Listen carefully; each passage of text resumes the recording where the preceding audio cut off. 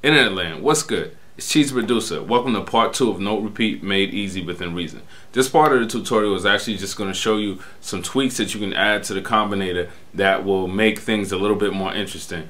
And of course, I'm not sitting here telling you, like I said before, that I'm the originator of these. These are just some things that I thought of as I was coming up with this, and just listening to other tracks that people have made and trying to figure out ways that I could do certain things. So let's get into it. Now, something else that you can do, all right, that I like to do is I like to take the button 2 and turn it into like a halftime button. And basically what that means is, so like if I'm doing a track, normally when I do a track I program at double the tempo, so the 8th notes sound like 16th notes, 16th, 30 seconds, so on and so forth. If I want 8th notes, I'll hit the halftime and it will turn the 8th notes to quarter note resolution, which will feel more like an 8th note resolution. Let's go back to here.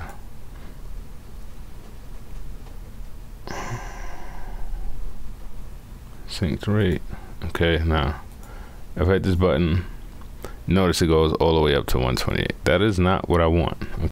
I want to press this button and for it to be a quarter note, and when I release it, for it to be an 8th note. So what we're going to do here is you're going to press the button and you're going to see it goes up to 128th, and you also see that the max value is 15 and the minimum is 0.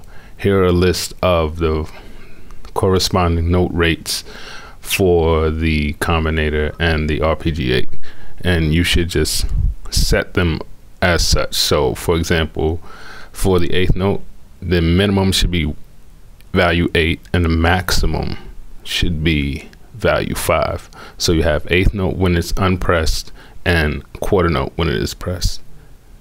Okay, so 8th note is 8. That's what I want for the minimum. So let's just turn that one to 8 real quick. Okay, so we're at 8, 7, 6, 5, and let's make the maximum 5. So let's turn the halftime off. It goes back to 8th note. Turn it on, it goes a quarter note.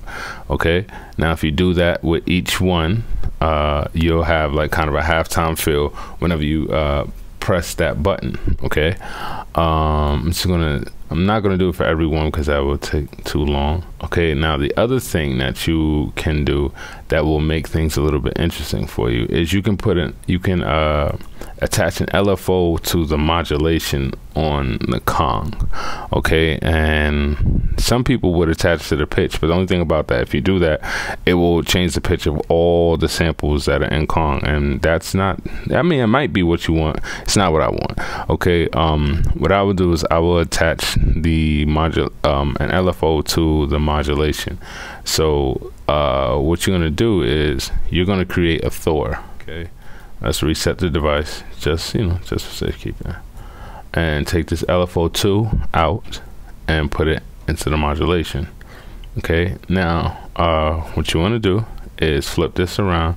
Now, as I told you before, the note that we have repeating is on pad 16.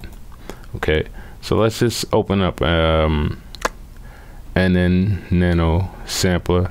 Okay, and you see right here it says mod wheel. It can go, the mod wheel can go to either the pitch or to the decay. Let's put it to the pitch. You can have it either pitch up or pitch down. Okay, then go into the Thor. You might actually want to bring the Thor up so you don't have to go so far. Show programmer, and then if you want to set it to key sync or to tempo sync, you can. Okay, and then whatever shape you want it. I usually leave it at the sine wave shape because that's the smoothest one. And then you can, if you do it with key sync, with tempo sync, you can then select the tempo that you want it to do, and it can do some interesting things with the pitch of the sample. So for example, if you have a hi-hat sample in there, you can get a nice kind of a nice effect with the hi-hat, with the pitch kind of being modulated every so often. Okay, so what I'm going to show you right here is that next to that modulation input, there is a little knob that allows you to increase or decrease the intensity of the effect. So basically, our effect here is that we're having the pitch modulated. So the higher that knob is turned, the higher and lower the pitch will be modulated when the LFO goes up and down. Yeah, and I believe that's about it. Now, let's say you're saying with cheese, so I want to repeat more than just a hi-hat. Well, you can just simply repeat the process that we did before, okay, with the other pads, okay? But just understand that now when you introduce another set of RPGHs and CV splitters, that you're going to have to then take the notes. Our last one was up to, what's this, D sharp 2. So the next set will be starting at E2, and instead of you having to go through this again and create them again and name them, just simply select them, okay, press Alt, and boom. All right, now they're already created, they're already connected for you. Unfold the CVs, okay, take this merger and bring it up to path 15.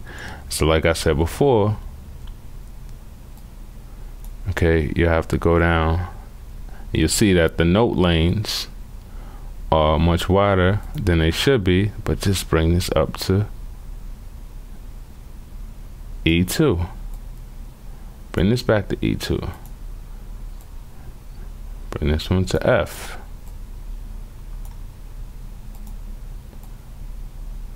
F sharp 2.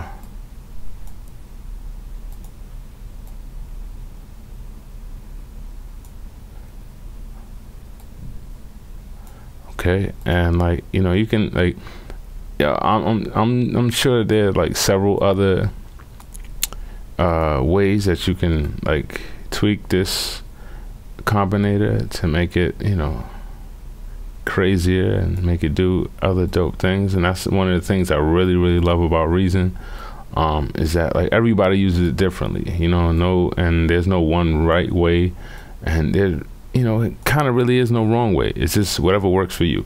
All right, so this has been Note Repeat in Reason, made pretty easy, at least I think.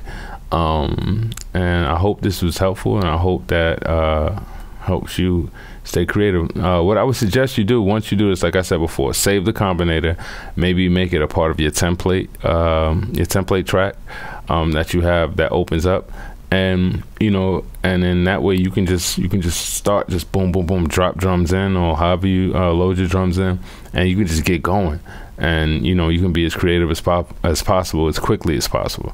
All right, what I'm going to show you here is the effect that the LFO router to the modulation and the modulation router to the pitch has on the sample on a note repeat. So I'm just going to do the note repeat with the hi-hat.